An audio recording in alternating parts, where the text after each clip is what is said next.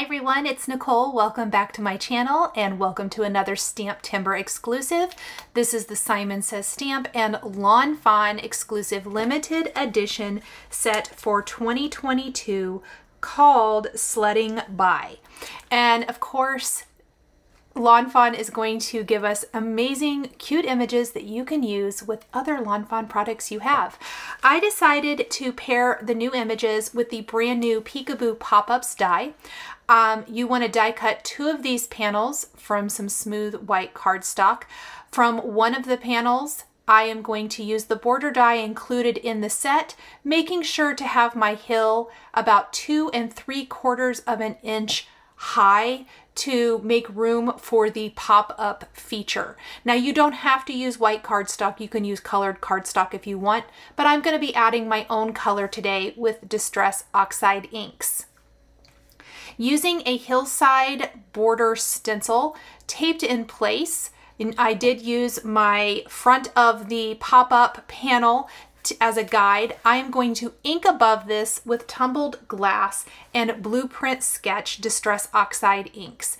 I'm going to blend these together. We're going to leave our hillside border stencil in place so that we can take the brand new Snow Flurries stencil from Lawn Fawn, and Snow Flurries as well as the other stamps that I am using today are all from the winter and fall release 2022 from Lawn Fawn. I'm pairing those with the limited edition exclusive and you can see how seamlessly they go together.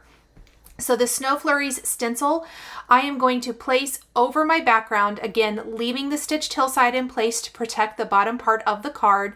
And I'm going to take the Lawn Fawn Pearl stencil paste. This might be my new favorite. The pearl in it is so pretty, you guys. I am going to apply that through the stencil. Nice, thin, even layer. Scrape the rest off. I'm instantly going to close my container and then go wash all of my tools so that the stencil paste doesn't stain them. This is going to create the just most beautiful pearlized snowy background. Now, I did take the border that's going to go on the front of my Peekaboo pop-up, and without re-inking my blending brush, I'm going to take a little of that ink and just very, very lightly ink that front panel. It's going to add a nice little touch of color. Really quick, I am speeding up the video only for the stamping part, is I am going to take images not only from the limited edition exclusive called Sledding By, but also from the little mini Snow One Like You stamp set. That's going to be the little front-facing bear and bunny. And then the Thought Bubble from Ugly and Bright. I'm actually going to use Greetings from Sledding By on that. All right, I'm going to slow it down just a tiny bit, but I am going to speed up through the coloring and add my coloring with Copic markers. Everything on here was stamped with Hero Arts Intensified Black ink. It's a great ink for Copic coloring, and I'm not over blending my trees. This tree is from Sledding By, so that's the limited edition exclusive.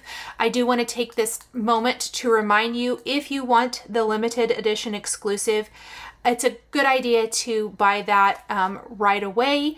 There is a stamp die combo or just a stamp combo. And the reason I say that is because once this set is gone, it's gone. And you can see how well it pairs with your other Lawn Fawn images. Lawn Fawn is one of the most highly anticipated STAMPtember collabs. And so I do anticipate it probably going really quickly, even though Simon Says Stamp tries to anticipate the demand and get plenty of these for everyone.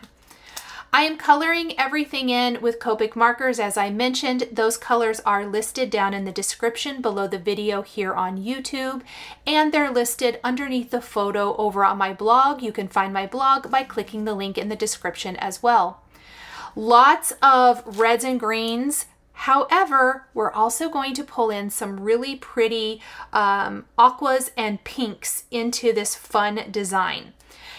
When I'm doing a Lawn Fawn card, I find myself generally starting with what I think is going to fit. And this card made a few transitions, if you will, during the creation, as I needed to move things around to make the Peekaboo pop-up work the best.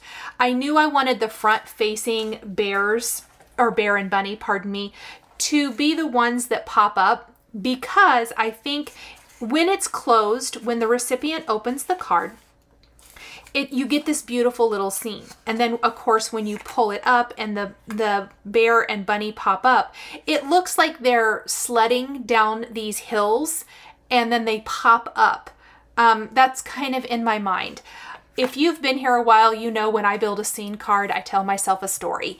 And that is the story I told myself when building this particular scene and trying to, you know, make it all work. Now, you would not have to incorporate additional images if you don't want to. I did because I love a super full scene. So not only, this is kind of going back to what I was saying, I had started with the 5 trees and the 3 sleds and the critters and the 3 thought bubbles.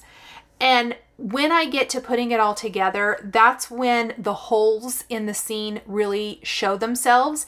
And that's where I went back to my Lawn Fawn collection and looked at what I had and pulled some additional images. And we will talk more about that once we get everything in place. I am going to show you how to put together the Peekaboo pop-up. I think it's absolutely brilliant. If you like interactive cards, Lawn Fawn does amazing interactive cards. This is a great one. I will have more videos here on my channel showing other ideas using Lawn Fawn and other companies with the Peekaboo pop-up. It doesn't have to be limited just to Lawn Fawn. Their interactive dies are my absolute favorite. I think they're very useful for us card makers. They are really well thought out and really, really well put together. I definitely thought this card required lots and lots of color.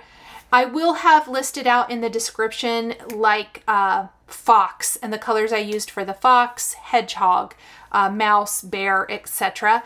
That way it'll make it really easy for you to find the color combinations for each of these. Definitely use your favorite coloring medium. Maybe it's colored pencils, maybe it's zigs or watercolor or whatever the case may be. There's lots of great alcohol ink markers out on the market now, like Olo. I believe Altenew has a set of alcohol ink markers. You definitely don't have to use exactly what I'm using. I just make sure and include that information down below so it's easy for you. Once we have everything stamped, I do want to tell you I did use the coordinating dies. Throughout the month, I will tell you when I use the coordinating dies that are available while supplies last, or if I use my scan and cut because the dies were not available in time for me to do my cards in my video. So most of the sets, if not all, will have a coordinating die set. So it's a stamp die combo. The dies are not available individually with the STAMPtember exclusives. So you can either buy a combo or just the stamp set. And I, again, will just let you know if I use the scan and cut or not. And it might help you with making a decision. If you already own a scan and cut, you could buy the stamp set only. I left my thought bubbles without any color. I did take a Stardust glitter pen and add some like little glitter to the snow on top of the trees, to the pom-poms on the critters' hats. I always like adding just a little something. You may have noticed I took the dark color of the marker and added stripes or polka dots or something to the accessories. I love decorating the accessories.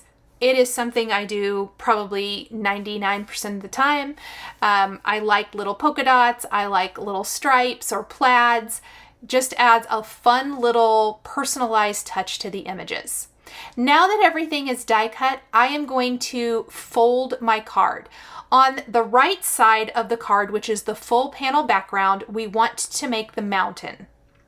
On the left, which is the side that the other scorer is going to go on, that's how I die cut it, we want to make the valley. And they're going to go together just like this. It is a very simple interactive card. Now, before I assemble it, I want to add my greetings, and my greetings all come from Sledding By, and we're going to piece them together. Lawn Fawn does a fantastic job of providing lots of sentiment choices in their stamp sets, and this is no exception. I'm going to stamp Sledding By to wish you a, and then Merry Day goes under it, and hope your holiday is lots of fun. It's a really big sentiment, and it fills that space very, very nicely. I am using some Simon Says Stamp red tape. It is super sticky, y'all. Very, very sticky, very secure. I want my adhesive to be nice and strong. That was my whole goal here. I am applying it to the tab over on the left, and then I'm doing the same thing over on the right where it's going to go on that right side. I am only going to remove the adhesive from the left side. I am using the tip of my Simon Says Stamp scissors here. These are brand new for the STAMPtember release. I love them. Just something sharp to help me lift that adhesive off. And then I use my bone folder to just kind of burnish it and make sure it's nice and secure. There are 3 options for the pop-up. I am using kind of the middle of the road option. You fold those tabs toward you, and then on the part of the tab that for this particular one, there's different ones, and I definitely direct you to the Lawn Fawn video for more details. I will have a detailed video coming soon. But you only want to put the adhesive on the tab furthest from the leg. Then I'm going to remove my adhesive, and I did use the super strong adhesive again. I want to make sure this isn't going to pop off or go anywhere. I am going to open up my Peekaboo pop-up, and about right underneath that stitching line, I am going to turn over the bar and adhere it in place. Now, before I secure the other side of my Peekaboo pop-up, I always double check it. You can see I'm fiddling with it, I'm playing with it, I'm seeing how it's going to work. Yes, I did have a little uh-oh up there in the top of my card, but I think I'm going to be able to hide it with my images. Now, I was trying to figure out if maybe I wanted to switch what I was going to put on that tab, but ultimately I decided the front-facing bear and bunny is definitely going on there. The leg is much longer than what you probably will need. I like to leave it long, put my image in place, and then you can very easily cut away anything hanging off the top. I kind of leave it there for a minute, make sure that I like how my card's looking, and then I can cut away any of that excess. I think this is going to work. At this point, I'm going to go ahead and start adhering things. I would recommend with this interactive card, and maybe any interactive card, to use an adhesive that you think you can get off in case you have to move something. The little uh-oh at the top of my card was because I thought I was real smart and I should go ahead and use liquid glue, and that was a mistake. So I think if you're working with the interactive element, maybe don't use liquid glue because it's really hard to remove. I'm also going to place the trio of critters sledding right there kind of along the top edge of my greeting, and I'm only going to put the adhesive on the bottom part that goes over that hill in the front, and I think that's going to be really cute. We of course have our pop-up, those are already there, and then I think our fox, if I close the card, it looks cute in about that position. There's a lot of opening and closing my card. I have not secured the other side yet. I really want to make sure that I have at least a bit of an idea where things are going to go before I secure that other side.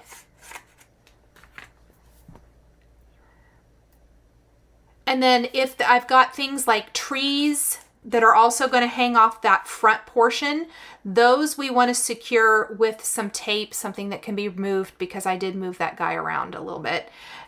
And then we can adhere, everything in the background is going to be adhered with liquid glue. I did put liquid glue on this tree, and it was, again, dumb because it did not want to stay put. We're going to clamp it.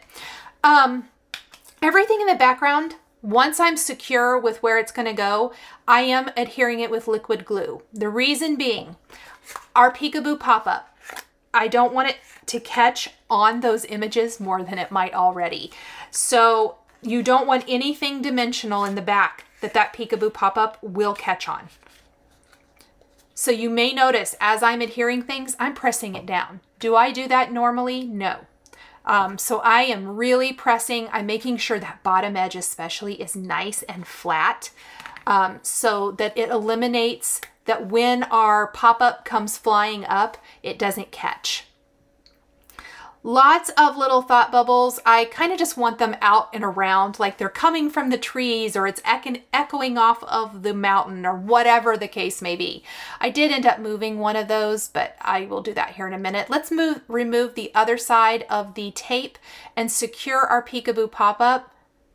Oh my gosh, you guys, it's looking so cute.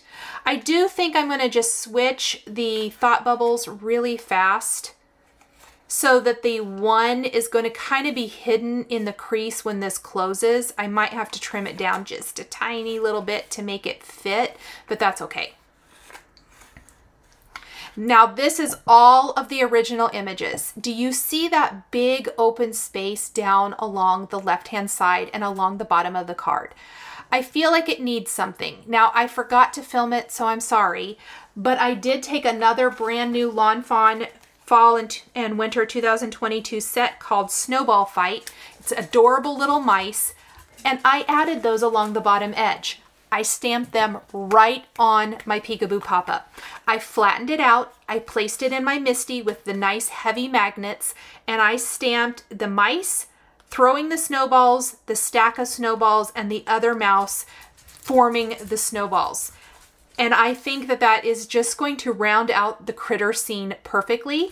When the card is closed, you don't see the mouse throwing the snowballs, and you only see the guy down there along the bottom, but when you open it, you can see the full scene.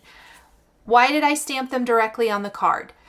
I did that. I wouldn't have had to do that for the ones underneath the greeting, but over there where there's the crease, if you tried to put the die cut image right on that crease, either one of them, the snowball or the mouse throwing it, it is not going to fold nicely. So I decided, instead of trying to put additional layers on and make it work or move the mouse to somewhere that I didn't want him, I really wanted him in this position.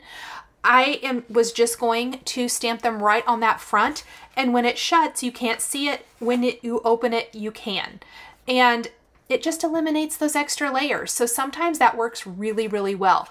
I was able to stamp this without any mess up. I will tell you, I held my breath just a little bit because I was so afraid that I was going to mess up that whole front panel and have to redo it. But the MISTI made it a breeze. We will color these just like we colored the rest of the images, just pulling some of that color down and add the detail to their scarves and hats. In the peekaboo pop-up, there is a wonderful stitched rectangle. I did die cut this from Lawn Fawn Blue Jay cardstock. It fits right on the back of the card. Because this isn't a traditional card, this provides a great place for the sender to write a message to the recipient.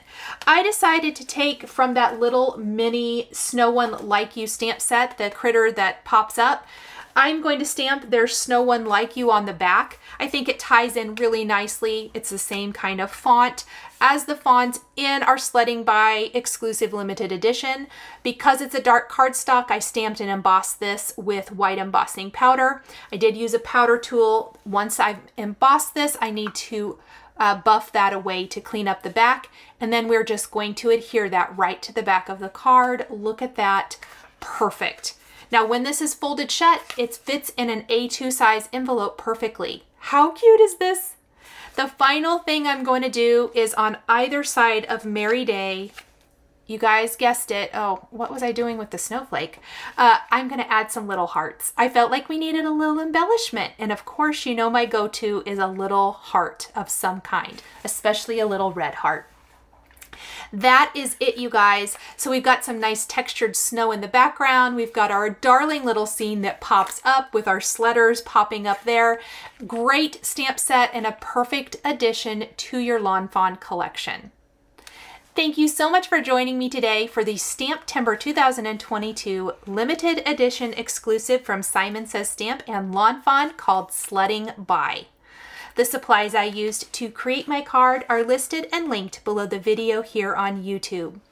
Here is another video featuring STAMPtember limited edition exclusives that you might be interested in. I want to give a huge shout out and thank you to my Patreon members. Thank you guys so much. I appreciate you.